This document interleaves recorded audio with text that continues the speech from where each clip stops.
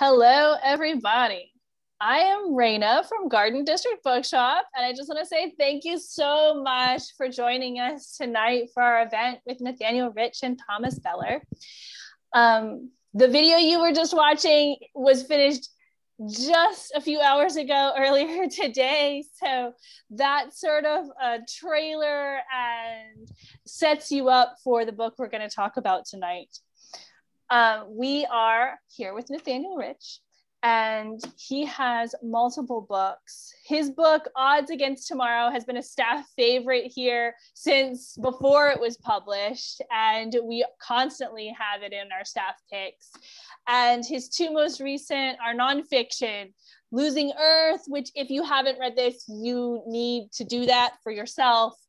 And the book we're talking about tonight, Second Nature, actually doesn't even come out until tomorrow, but Scenes from a World Remade. And this book will absolutely make you second guess the world around you, your kitchen, your the beach, your world, your entire world, from your own intimate environment all the way up until the bigger picture. And we have plenty of these in stock, and Nathaniel is going to come sign them for us as well. So if you would like to place an order for a personalization, I'll put the link in the comments for that this evening. And we are in conversation, or Nathaniel is in conversation tonight with Thomas Beller, who's the author of 4 books himself. He is a professor of English at Tulane University and he's a contributor to The New Yorker and The New York Times and Vogue and many, many more. And I'm not going to take up any more of your time. I'm going to step back and let Nathaniel and Thomas take over. If you have any questions, though, for either one of them, post them in the comments. There's going to be a Q&A at the end, and they will get to those and answer all of your questions. So here we go. Hi, Nat. Thomas. Hello. Oh. Can you Hi hear me? there. Do we have audio? Can I get some nods in the great public nodding? All right. The vast world of interesting interiors. Nat, thank you for having me as your first interlocutor on your virtual book tour. Thank you for joining me, and thank you all for coming out. I know if anyone has approaching the levels of Zoom fatigue that I do, I am grateful for your making it tonight, and sorry that we can't do it in person, but yeah, there's some satisfactions of this form too, so we'll try to take advantage. Those of you who are joining us, I think the appropriate emotional position to assume for this is that soon this will all be in the past. This, in fact, will be one of the last Zoom virtual book tours, and you'll feel somehow you'll find a way to feel nostalgic for all this. So enjoy it while you're living through it. Let me say a few words to introduce Nat Rich and say a little bit about my relationship with him, for lack of a better way of putting it, which I find, I don't know, I want to talk about it. Nat was kind of a rumor to me for many years. He was physically occupying spaces that I had occupied. He worked at the Paris Review on White Street in downtown Manhattan, down the block from an office I had with a literary journal called Open City. And he had moved through the city to landscapes that I was very familiar with. I came to understand, but not at the same time, because he's quite a bit younger. The most extreme example of this sort of overlapping contrails effect between us. And Nat, if things become uncomfortably personal, bring it on. Start gesticulating wildly, but I'll text you. I've been trying to figure out how to phrase this in a way that's not too possessive, and I'm not even going to try. So Nat's father moved into my mother's building, and our neighbors, and for all I know, sitting 20 feet away from each other through a few walls, both watching this. So I'd like to say hello to my mother, Nat's parents, and send my love, in fact. So that said, Nat, I was reading this book, which is a fascinating mixture of incredibly scrupulous reporting and focus on the other, but it does in silhouette start to paint a kind of portrait of you and your interests. And it suddenly occurred to me at some point that in the list of books that you've done, there's a title from early on called San Francisco Noir. Here it is. And as you'd expect, it's about noir films from the 40s to the present set in San Francisco. And I thought, oh, I see, because there is some connection between the sensibility that is unpacking, particularly in the first section, which you call crime scenes. There's a strong atmosphere of a whodunit. You can imagine it's a kind of Maltese Falcon that Humphrey Bogart could be your protagonist in a number of these. Could you tell me how you go from being interested in noir film, let alone noir film set in San Francisco, to the preoccupations of this book? No. That's a book that I wrote when I was 24 and very eager to have a job that would allow me to write full time for the first time in my life. And now, my advance was extremely low, but it was enough, living at that time, as frugally as I was to basically last 6 months or 10 months in a cheap apartment in San Francisco and start to write what became my first novel, as well as that book. But I think in terms of the sensibility, the noir sensibility, the sense that, there's a sense that, the odds are rigged against you, that an eye for sort of darker conspiracies, a sense that, the more one tries to get oneself out of a mess, the worse it often becomes. I guess that would be the through line to this book. The first stories in the collection in Second Nature are about people who are turned into a kind of crime detectives against their will. People who discover these stories of just profound malfeasance committed by humanity against the natural world in some regard. And they're forced to really reconsider everything that they've known and thought and assumed about the world. So I think living at this moment in time, in this era, at a time in which there's nothing identifiably natural about the natural world, this is the theme of the book. And I think where there is a noir element, there is a kind of crime story element, and I think a lot of us are thrust into this position of trying to figure out what happened, who put us in this mess, who's responsible, who should be blamed. And so, of course, the ultimate revelation is that usually it's not so simple as just assigning blame to a single person or entity, but that there's blood on all of our hands to some extent. Right. It's almost like the words, it's Chinatown. I'm sorry. Are we okay? I got some funny audio. Good. Can I get more affirming nods? Can you hear me? Thank you. Thank you, Eamon. Yeah, it's as though every piece in this book could end with the unstated phrase, it's Chinatown. Let me go into an even more Baroque personal note. So I mentioned that Nat and I had a sort of shared landscape of childhood at different times and young adulthood even. And then they converged here in New Orleans, which is when I've got to know him. So everything I know about his youth, I know from stories he's told me as an adult. And as he just mentioned, the nature of the real or the authentic or the natural is something that recurs in the book. It begins the introduction with a very comedically surreal situation in which there's a beach in the West Coast filled with sea glass that a man decides he wants to replenish by breaking man-made bottles and then throwing the glass onto the beach on the argument that that's what sea glass is to begin with. It's an unnatural thing, so this should be considered an act of natural preservation.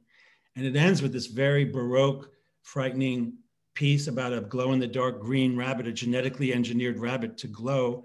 One of the payoffs of which is the epiphany that all the sense of outrage about this genetic modification is old news and has been going on for decades. And it's just manifested in a way that's shocking, but it's actually, there's nothing new. And these seemed like a very the result of the product of very philosophical mindset, Nat. And I started to think, maybe aided by the author photo that went out with the ad for this reading, I started to think of you in this kind of, shtetl environment, like in a state of Talmudic examination. And in connection with that, I wanted to ask you, and again, please feel free to pass, what happened in Hebrew school?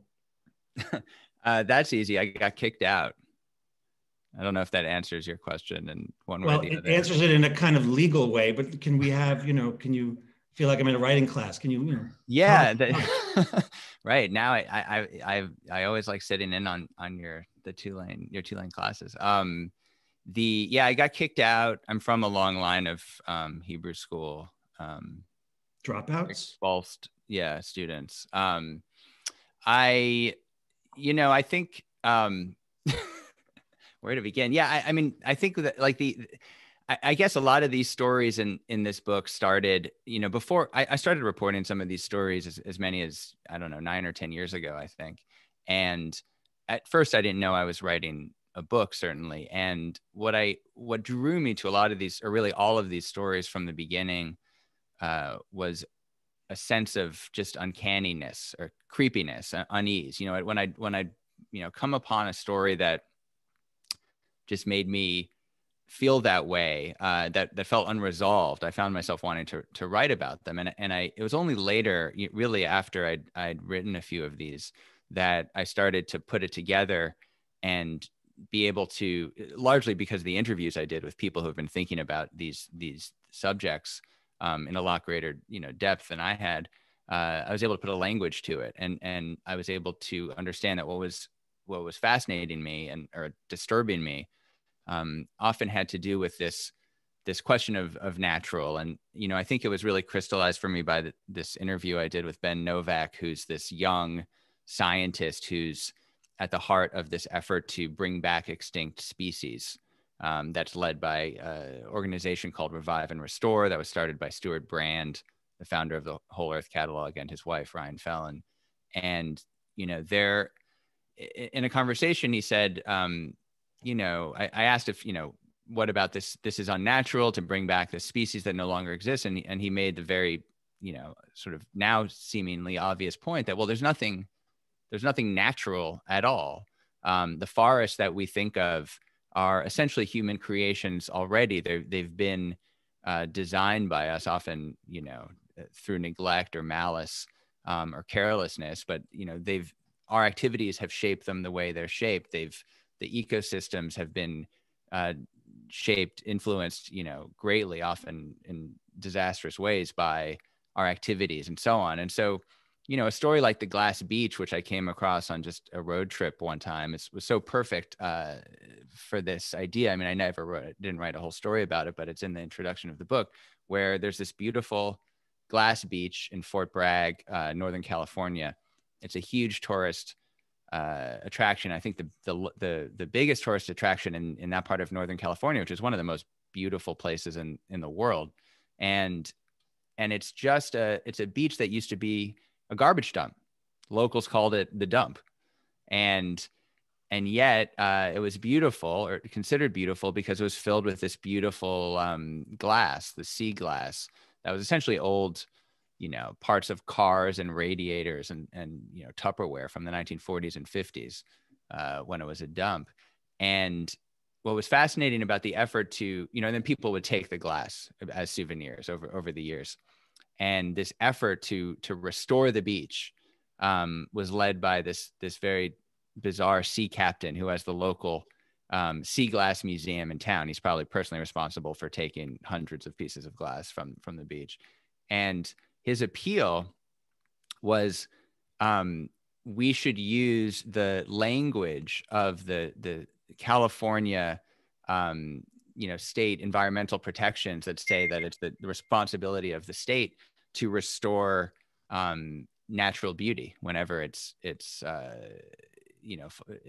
deteriorates or is affected by human activity. So he was making the case that it's the ecological thing to do. It's the natural thing to do is to dump more glass on this beach. And in these stories over and over again, I kept finding this tension between, you know, what is sort of intellectually the right thing to do when you consider a complicated issue at great depth, and then what you know feels like the right thing to do in your gut, and they often don't work together. And so I've tried to write stories about that intersection of those two things, and it's usually one's first brush with a lot of these stories, or mine, was a sense of just like creepiness, uncanniness, a sense that something was wrong, and so it came out of a desire to understand why this was.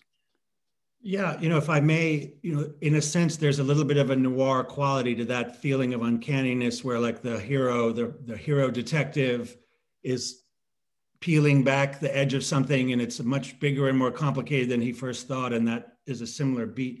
There's something else in this book that you capture that I really responded to, which is this almost impossible situation where you at one point refer to the human race as a show me species. You know, we're responding to things that we see, but there's a lot that's going on that we don't know about or that we can't see. And often you have a situation where an individual is sort of up against the machine.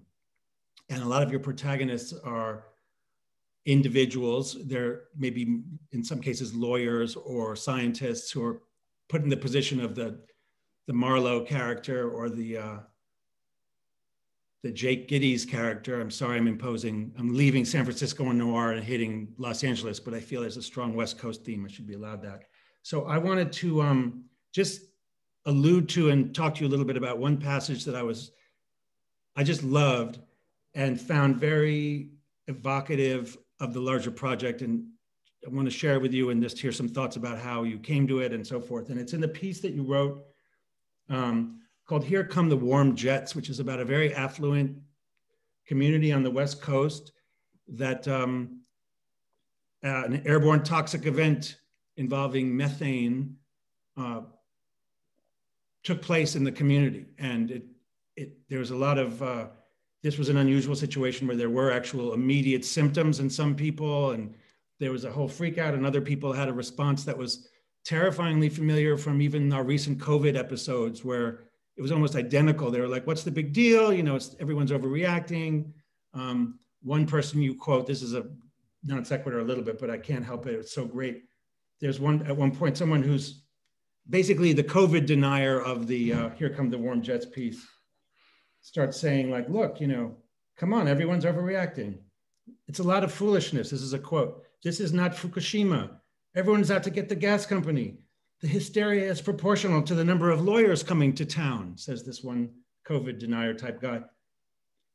Then it goes on to say, he conceded that his wife, who was recovering from cancer, could, quote, smell it quite well, and was concerned. Her oncologist advised her to leave. And that, I must say, is typical of something that often happens. This incredible drollery in this book. Like, you're sitting here like, this dude is being, it's like, it's no big deal. And his wife is writhing around on the floor dying of cancer. Her oncologist is saying, get out. And he's saying, what's the big deal with a few nosebleeds? This is not my question.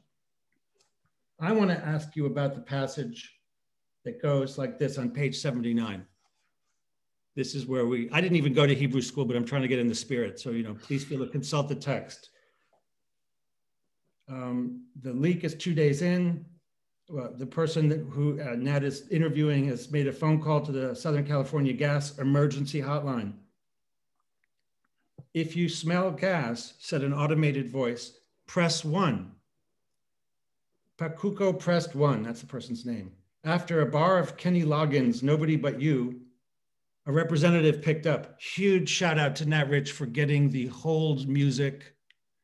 A part of modern life, I feel, is under-discussed. The suffering that we all must endure while being put on hold with the bank or the healthcare provider. The music they hit us with, I feel, has been very calculated to torment and undermine our well-being. And I feel, you know, Nat, maybe this could be a subject. May I have the nature of your emergency, comes a voice. What's this smell of gas outside our house all night long? I'm not sure, sir. May I have your address, please? He gave it. We're next to the SoCal gas storage facility. There was a pause. This is the voice on the phone speaking. It looks like they were releasing gas into the air in that area. Then the person who's made the phone call, releasing gas and making us sick. Natural gas is non-toxic, sir, is the response. Then the guy said, do you know why I'm calling you? Because on your website, it says, if you smell gas, evacuate and call 911. And then the guy from the SoCal gas company says, because there could be a gas leak, not because it's toxic. I'm getting sick and my girlfriend's getting sick and I got 4 cats throwing up. Okay, well then you're having a reaction to it, but it's non-toxic.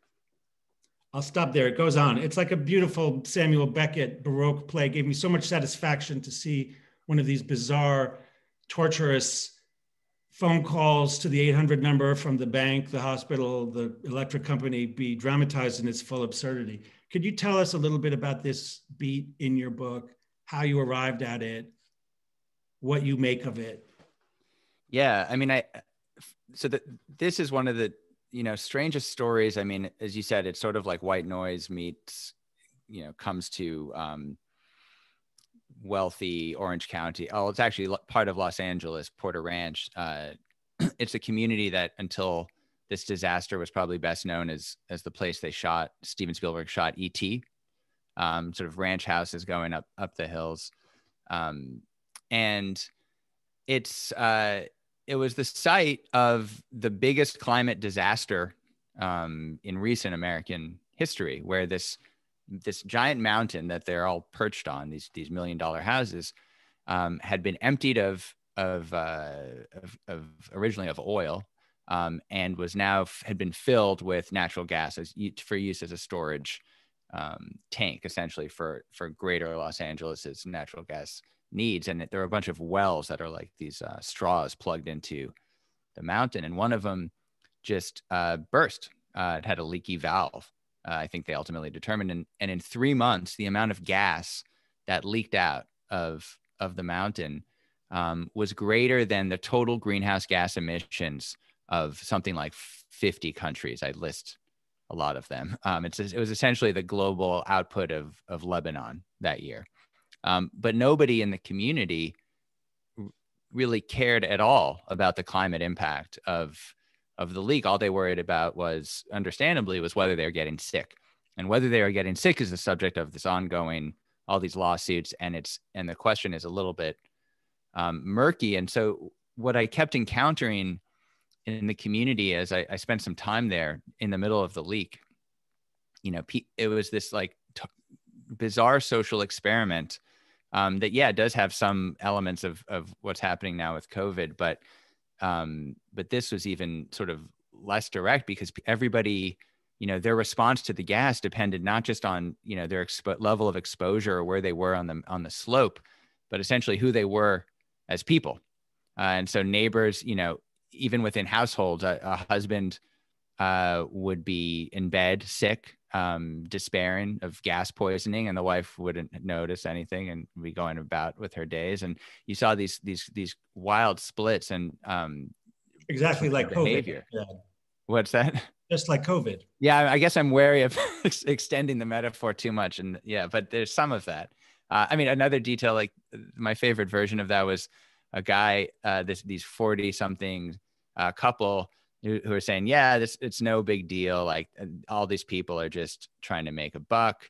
Every time I see someone with, I have a running joke. Every time I see someone with a nosebleed, we say, oh, it's the gas. And I later I thought I should have asked him, well, is it weird that you're seeing people with nosebleeds so frequently that it's become a running joke, in your family?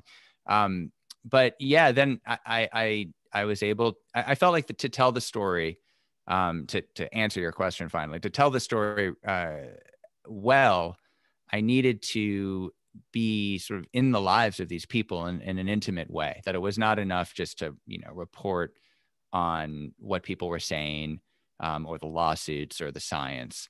I had to get inside these people's lives, and I was fortunate enough to find enough people who would let me in, which is always to my eternal surprise as a reporter, that people say yes. But enough people did.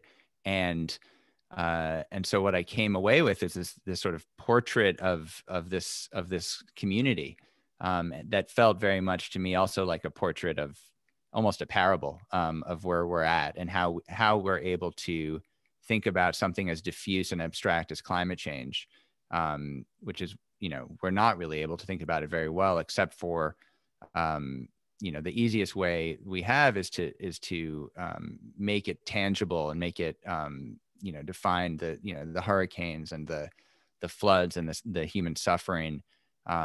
But it's very indirect and difficult. And I think that's what the people in this community were really struggling with and unable to ever figure out. Yeah, the show me problem. I can't help but digress for just a second to say that one of the pleasures of the book, Nat, is you're very good at marshaling a great deal of facts, and the facts are evocative. And this particular piece actually has this list that I loved reading, in which Nat is explaining the scale of the methane leak and the fact that during the 4 months that this methane was leaking, it contributed, I'm quoting, contributed roughly the same amount of warming as the carbon emissions produced by the entire state of Connecticut. If it was its own country, it would have contributed to global climate change at a rate exceeding that of Senegal, Uruguay, Bolivia, Laos, Latvia, Lithuania, Zimbabwe, Albania, Nicaragua, Panama, Jamaica, it goes on, includes Jordan. And he says, would rank somewhere in the end between Lebanon and Syria. And I was so grateful to know that that means that Lebanon is actually much bigger than Jordan in the emissions rankings. Why were you grateful to know that? I don't know, it just excited me a little bit. Like I just thought that they were the same thing, but actually no, I guess it makes sense. Lebanon has a port, Jordan's over there. And there were a lot of these peripheral pleasures that popped up in that mode. Let me take a swerve because I see the great Said Serifizadeh, an author that both Nat and I have attached ourselves to slightly as editors and whose glory we are sort of drafting off of periodically. He's asked a question in the chat and I want to put it to you, which is, I'm bringing up noir and your interest in noir. And he says, does your fiction writing influence your nonfiction writing in terms of storytelling? Yeah, well, thank you, Saeed. It's a good question. I should say Saeed also accomplished in both fiction and nonfiction. I really, I don't approach them with very, very differently. And I think a lot of what my writing on these subjects has been driven by is a feeling of frustration that, writers aren't, it's changing now in the last few years, I think, but I have felt that not enough serious writers are taking on these subjects in narrative.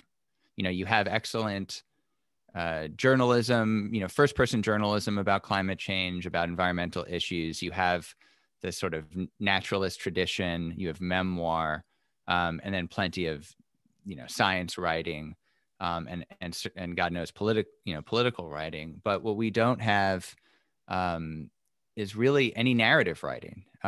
There's not, and it strikes me as a huge empty space, not just in the literature, but really in the culture that, you think of other major crises, or cultural moments in recent American history.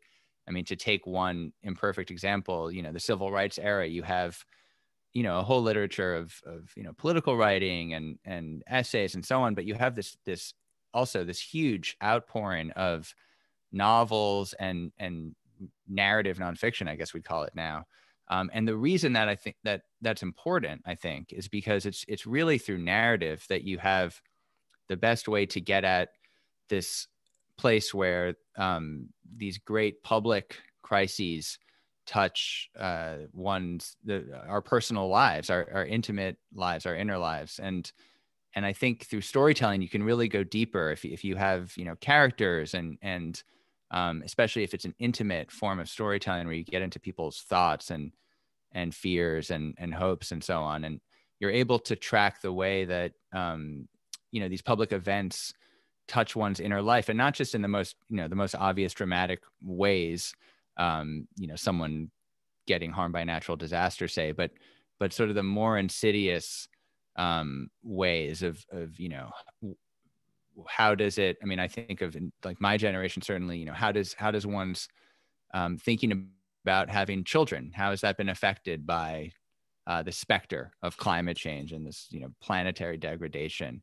How does it change our faith in our institutions and democracy, and so on. And so that's what I've tried to address. That's what I've tried to write through stories. I take myself out of it entirely. There's no I, and that this is something that I'm often fighting with editors when I'm publishing pieces for magazines about. I really try to resist being a character, and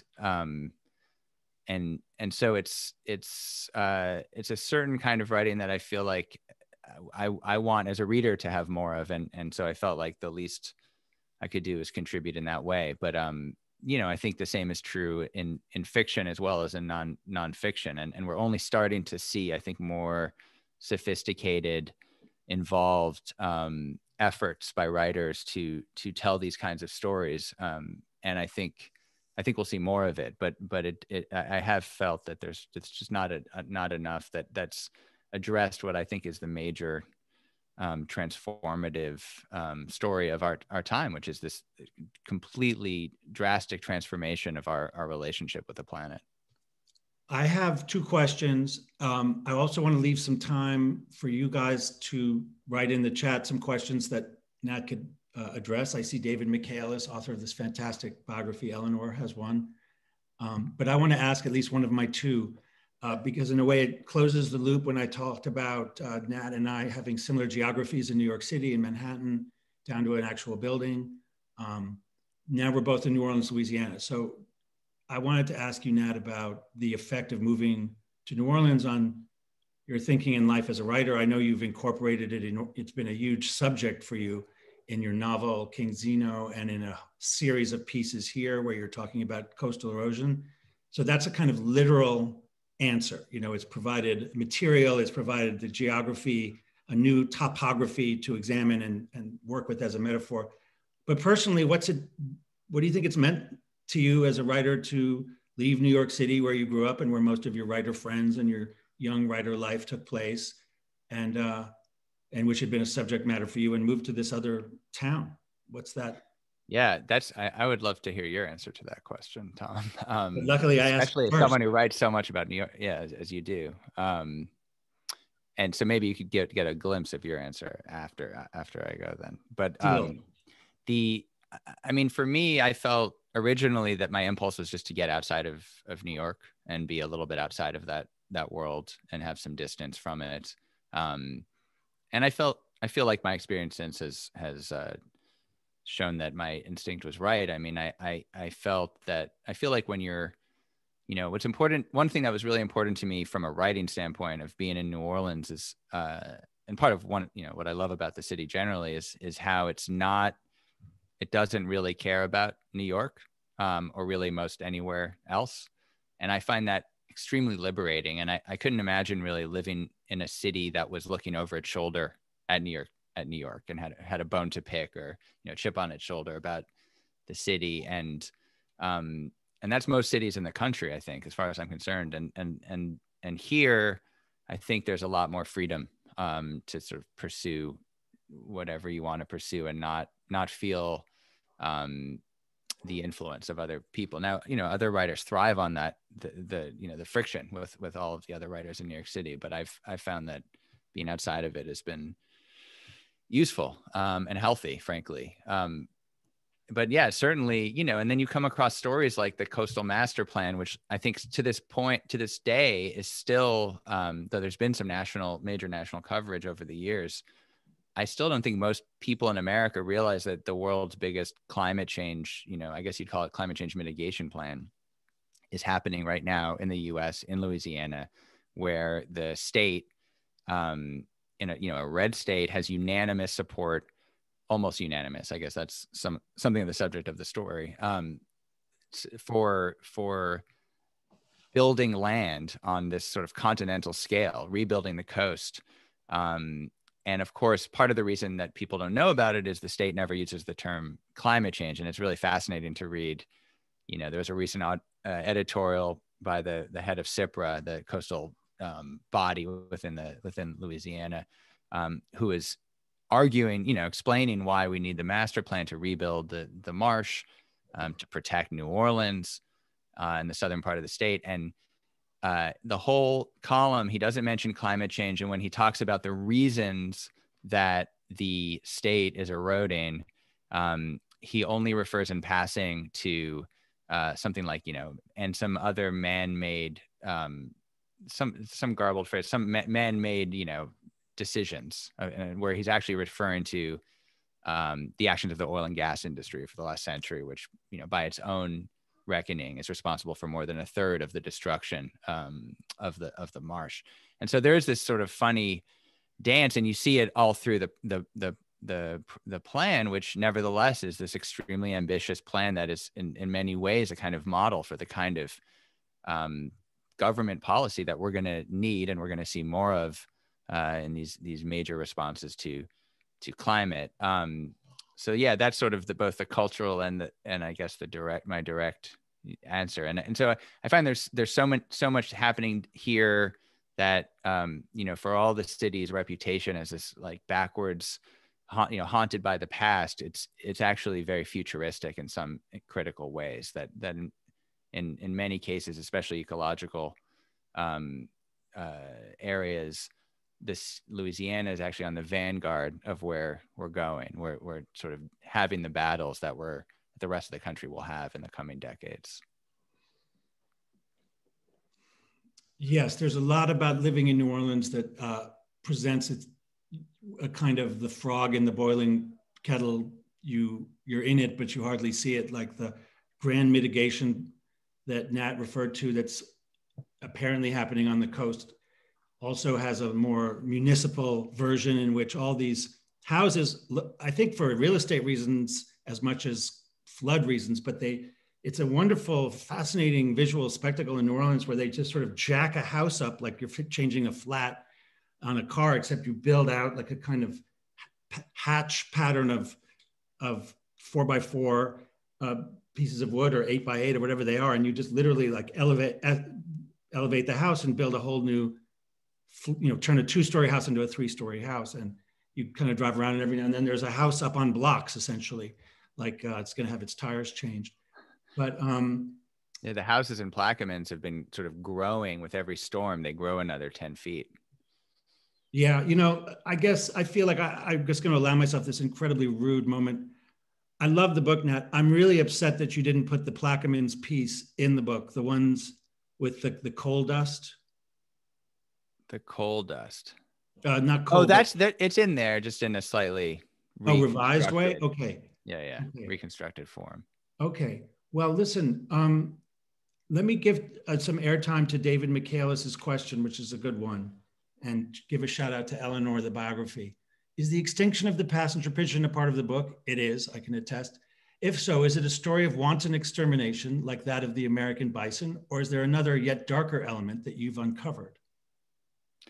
Yeah, that's well, thank you for joining the chat, first of all, to David Michaelis. And I would say that there is a darker element that I don't know if darker might not be the best term for it, but what's fascinating about so there's this effort to bring back the passenger pigeon. It's the lifelong obsession of this scientist, Ben Novak, who's younger than me and has been, his whole life has just been devoted to saving this species that was once the most populous bird species in the continent, if not the world. You'd have flocks of literally billions of birds that would take days to pass overhead. And so he wants to bring them back. And what's fascinating, and that it took a while to kind of get to the bottom of in the reporting, strangely, was that,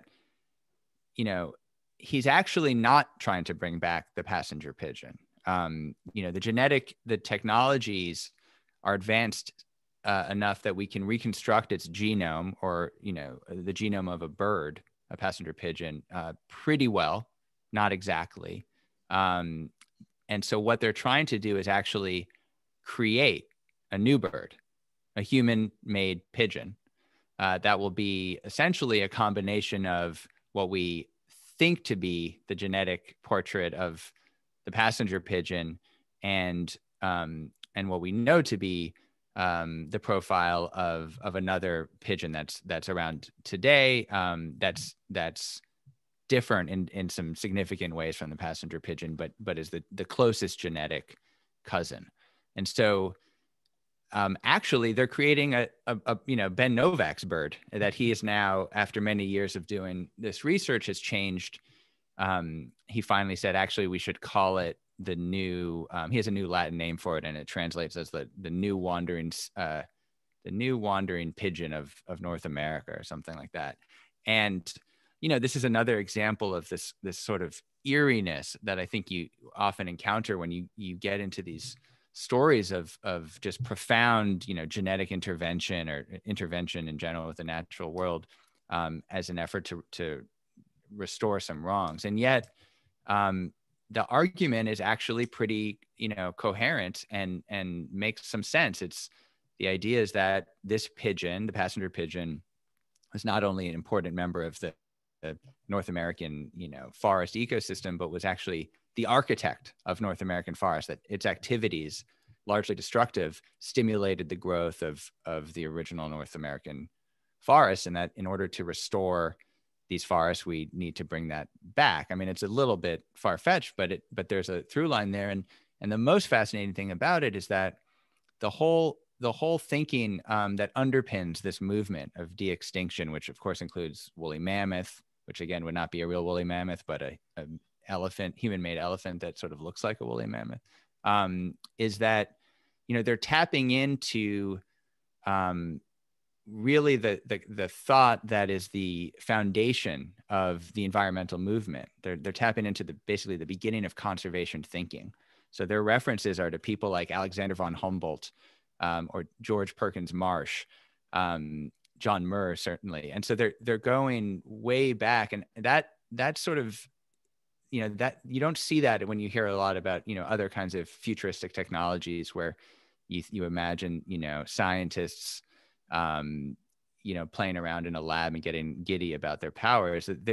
They're actually talking about using these technologies in service of this almost like primeval, in terms of environmental thought, way of thinking. And so I think there's something there, and I think what they're doing something that I think we're going to have to do as a society ultimately, which is, once we acknowledge these powers that we have, and once we acknowledge that we can't just let things drift as we have to not just talk about the kinds of solutions or the kinds of projects that we're going to bring back or initiate, but also, what are the principles that are animating those choices? What are the values that we're trying to that will guide us?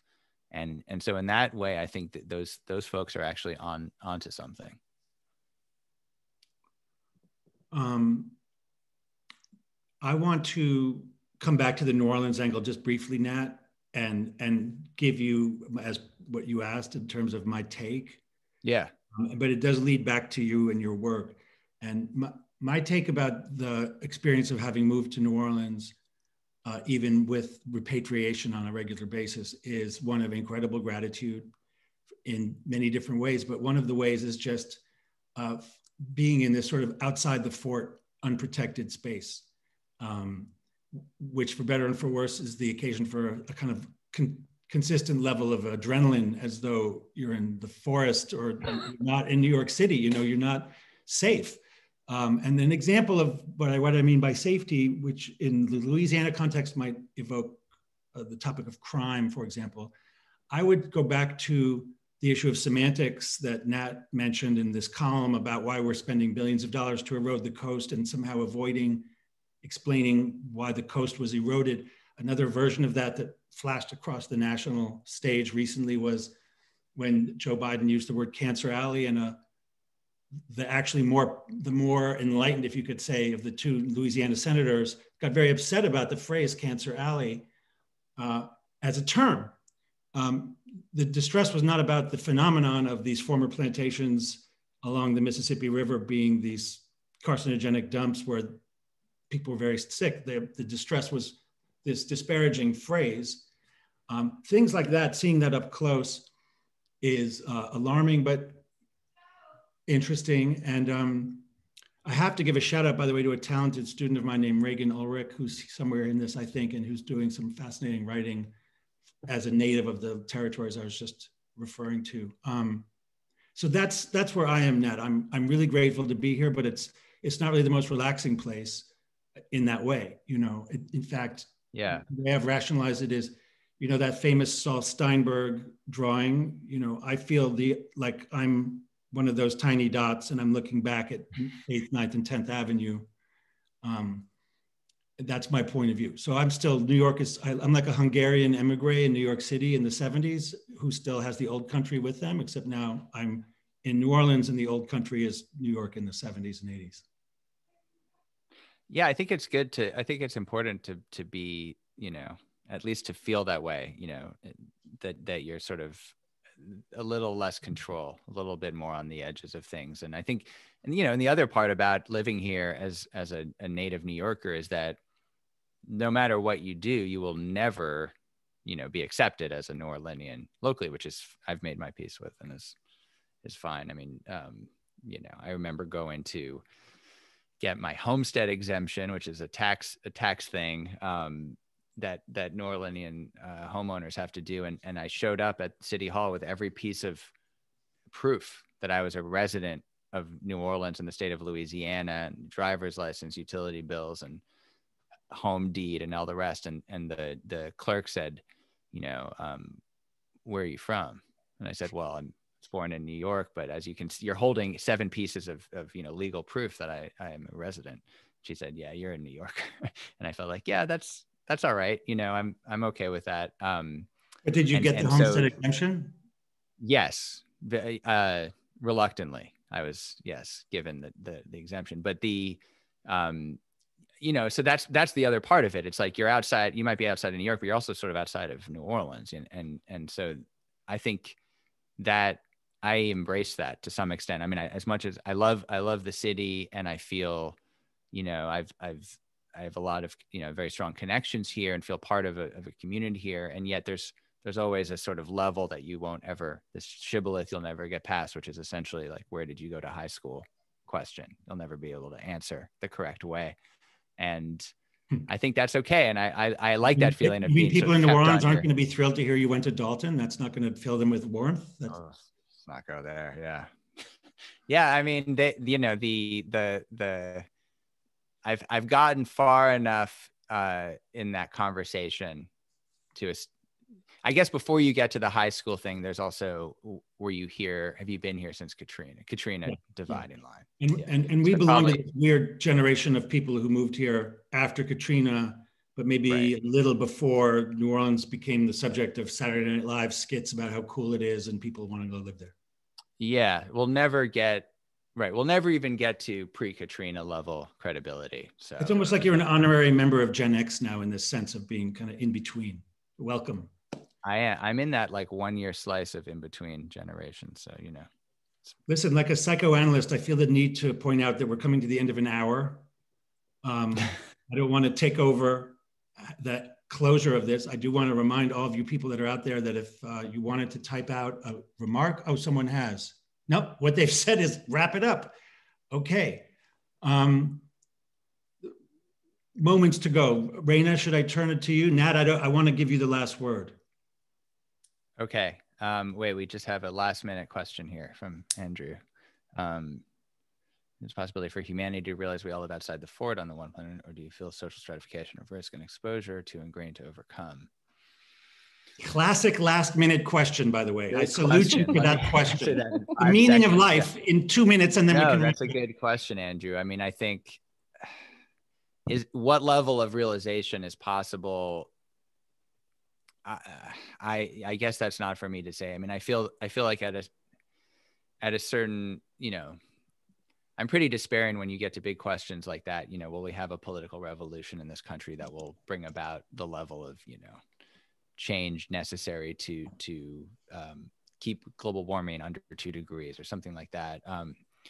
It's hard to get too optimistic about that. On the other hand, I do feel there's a deep desire to at least ask some of these questions or engage with these questions more. And I think a lot of the eeriness of these encounters that I think we all are having increasingly with these just sort of bizarre, they're almost like beacons from the future, whether it's de-extinction or genetically engineered, rabbits genetically engineered to glow green. The eeriness we feel is in part comes from the fact that we haven't really had we haven't talked about what's happening in a deeply enough or engagedly enough. And so when something, or for that matter, when there's like 8 natural disasters in a row, we're all upset by it and disturbed by it, but we haven't really had that conversation culturally. And I'm generalizing, but I do feel there's an unmet desire to try to understand what these things mean, not just for the state of the planet, but what they mean for us in a very personal sense. And so those are the stories that I'm telling. They're stories about people who are having that encounter and asking those questions. But like them, I don't have the answers, but my hope is to at least ask some of those questions. Well, I'm going to jump in here, guys, and say thank you so much. Thomas, Nathaniel, thank you very much for joining us tonight and sharing your book with us. Thank you for having us, and support Garden District Bookshop. It's the best, wonderful institution. And and we'll and you can visit now with a mask, and you can. We're open, social distancing, wear a mask. Nathaniel's going to come sign his book. So come buy it from us. You can come in person, get it from our website, or give us a call. And thank you all for joining us tonight. Thank you, Tom Beller, also. Thank you, Nat Rich. Yes. Good night. Good night.